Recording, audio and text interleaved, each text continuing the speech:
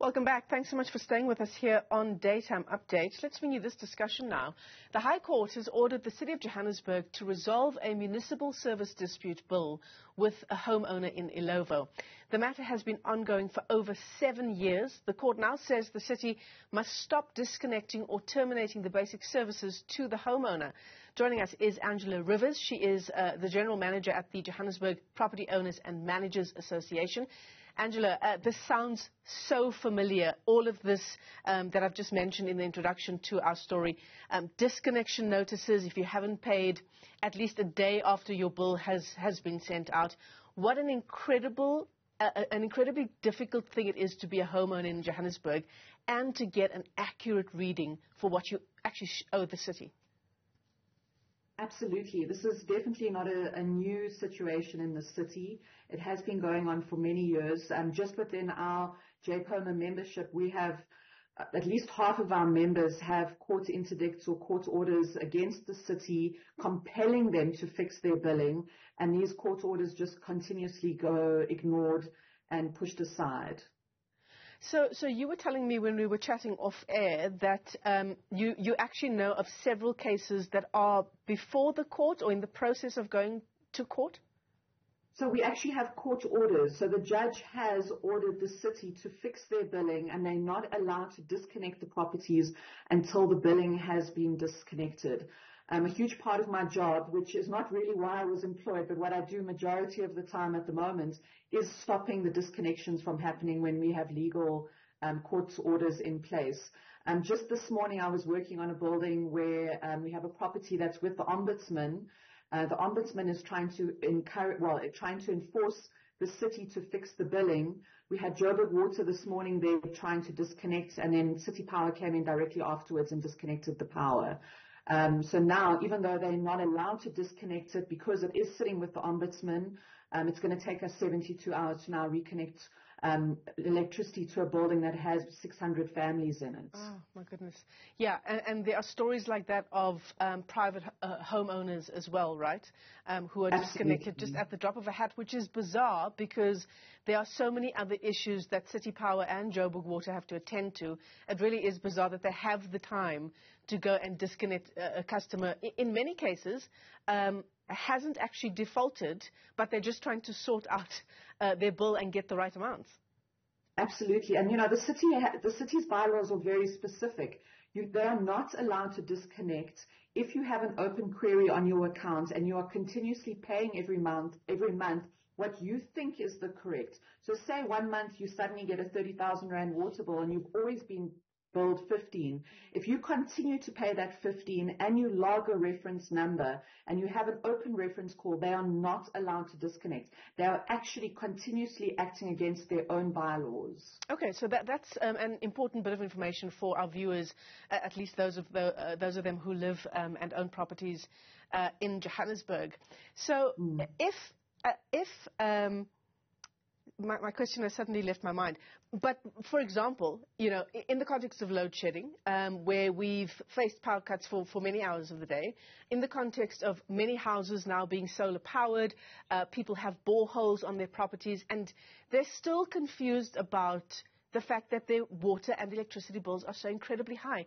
If that is someone that's listening to our discussion, what would you recommend they do? So it's important to note that if you do have a borehole, you do need to register it with Joburg Water. If you don't, when they see your water meter is now not reading water, they will either think it's a faulty meter or they'll charge you estimates. So that's the most important thing with boreholes, which isn't public knowledge. You get a borehole certificate and you register your borehole with Joburg Water. With regard to the City Power, it's the same kind of thing. The city has a record of the fact that every month you use 400 units and suddenly you're using 50 units. They either think it's a faulty meter and they will start billing you on estimates. So you need to let the city know by logging a call that you have now moved over to solar, you've moved over to a borehole, just so that they can understand why there is a drop of usage within your property. Sure, that's incredibly important to know. When we think about lodging these kinds of disputes, and in the case that we're talking about now, this homeowner treated as a delinquent consumers obstacles put in her path as she sought to be accurately billed. She fought this case for 7 years. It's been an ongoing matter for over 7 years. And you know, with people's busy lives and everything that's happening in our country, it's often difficult for you to even go and lodge a complaint, right, with Johannesburg Water or with City Power at the City of Joburg's offices. Never mind the time spent in court, but also the money spent in court pursuing a case like this. Absolutely. I mean, a court option is not something that's easily available to the regular guy on the street. And the city over the years has tried different mechanisms to help people to log calls. For example, there's certain email addresses for different regions. They've got the online portal. But what we have discovered over the years is that while they have all these great ideas, there isn't actually any manpower on the other side checking these emails and allocating the calls to the different departments. And I mean, anybody who's tried to phone the call center, the 011-375-5555, you can sit on the phone for the day, up to an hour. Yeah. So it's not easy. Yeah, absolutely. So what should we be doing as homeowners in Johannesburg? Should we be taking our own readings of water and electricity usage every month, comparing that to the bill that you're getting, and then lodge a dispute if indeed there is a discrepancy? Absolutely. I mean, we as residents should be interrogating our bills every single month. Definitely taking our own meter readings. I know that the city has started, I think Joburg Water has an app where you can submit your own water meter readings. I haven't tried it personally myself because fortunately I'm down the road from Joburg Water, so we get read quite frequently. But I know that there are mechanisms to log your own meter readings. Definitely do that. And one thing that you should always look at is they will always try and add little extra charges and do, you know, the bills I think sometimes are almost deliberately complicated. And I think that was one of the things that was brought up in the article that went out with this court case, is the fact that, you know, these invoices are almost nonsensical. And if you do log a query, suddenly you've got a rebill and you've got all these things that you don't understand. Really, I think it's important, and I think it's something that we should, as residents, really educate ourselves on these accounts, how to log calls. The Joburg website is it's a bit complicated to navigate, but once you know where everything is, there's some powerful tools on there. Yeah, and the bottom line is you need to be interrogating just exactly what you are being billed for every month. Just as a final comment, Angela, it also just goes back to the problem around Joburg billing, right? And this is a story that I've been covering for some time. I would say for over 20 years, sitting at the City of Joburg's offices trying to figure out just when this billing system is going to get in order. What's your reading of that situation insofar as billing is concerned?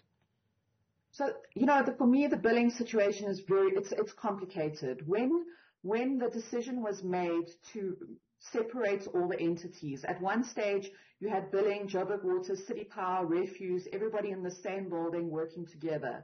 One of the mayors along the line decided to separate all the entities. So now what you have is a situation where the billing department cannot just change your bill because you say so. They need to get the directive from Joburg Water. So you'll log your call with Joburg Water and say, my meter is incorrect. They then need to send that information to the billing department, and the billing department then can fix the bill. So there's a huge disconnect between the entities and the billing department. There's also a lot of animosity between the two departments. I'm always fighting with either one of the entities, Joburg Water or City Power, to just send the job card to billing, send the information to billing. We've got people at billing who want to fix the accounts but are not empowered to do that until they get the directive from the utilities. So at what stage can a property owner in Johannesburg get in touch with you? So you would have to be a member of our association.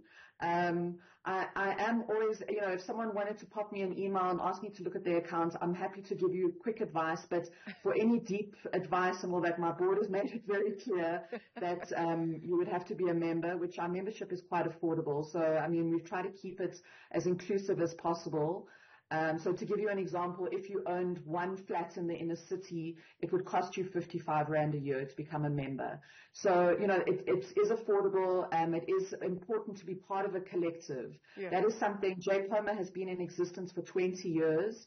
We were created at the request of council because council was tired of dealing with a whole bunch of different developers and property owners, and they wanted to deal with a collective. So my job really is to deal with council and to fight on behalf of my membership base. And would that be ordinary property owners as well that can be a member? So anybody who has a property and gets a City of Johannesburg account can become a member of JPOMA. I think I may have opened a major can of worms here, and you might have a whole range of other customers knocking at your door very shortly. You might want to get some more staff. I'm happy. Angela Rivers, let me thank you for your time. She is the General Manager at the Johannesburg Property Owners and Managers Association. And there you have it. If indeed you want to become a member of the association, get their help with your rates bill. It costs about 55 Rand a year.